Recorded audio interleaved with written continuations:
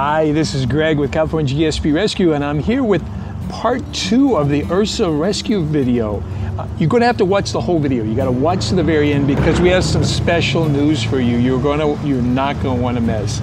So 2 weeks ago, just over 2 weeks ago, we rescued Ursula from the Humane Society in the Central Valley. She had been hit by a car and been at the Humane Society for over a month. They had her listed as a Labrador Retriever mix.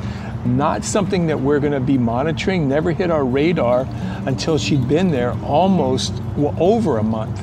And we got notified. We asked a couple questions. We asked if she had a single coat, and we asked if her tail was docked.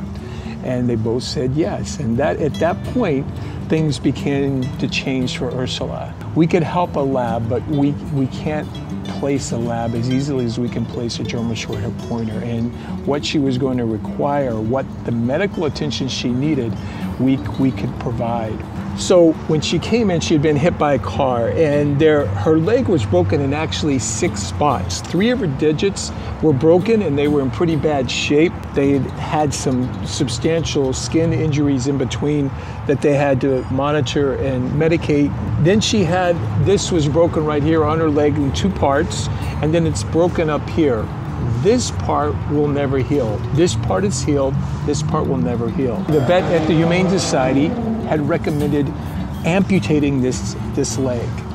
And when Dr. Kong performed the surgery, he spayed her and he removed some mammary tumors, which was pretty extensive surgery as it turned out. He recommended watching her for 2 weeks to see if she could adapt to the leg without the splint. Prior to that, they had had a splint on it. She did. She's done wonderful for the past 2 weeks.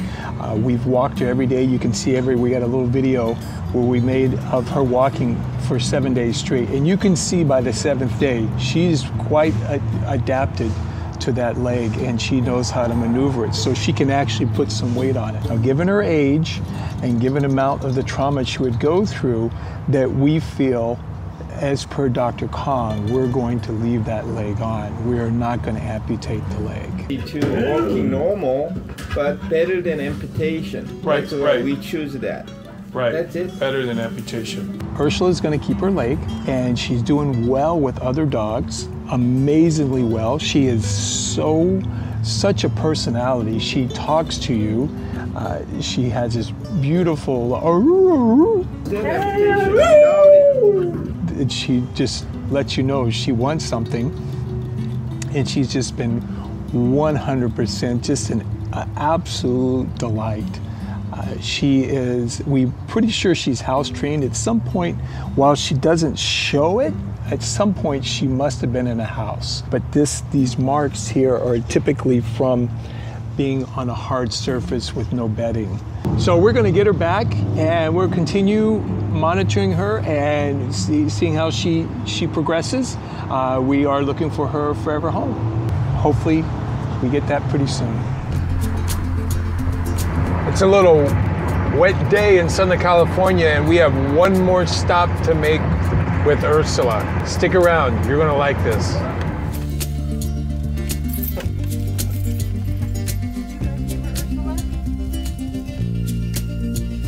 I'm just leaving Ursula's forever home. When we sent the email, Lynn responded, and she sent a text, and she put Ursula ? She just recently lost her dog, and she wasn't in a position at the time to adopt another dog.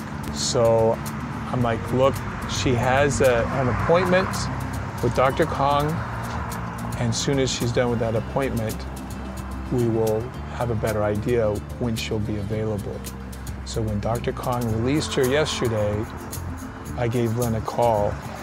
And normally I don't deliver dogs, but this is the reason you want to subscribe. I'm on my way to get 2 more dogs, which has been crazy.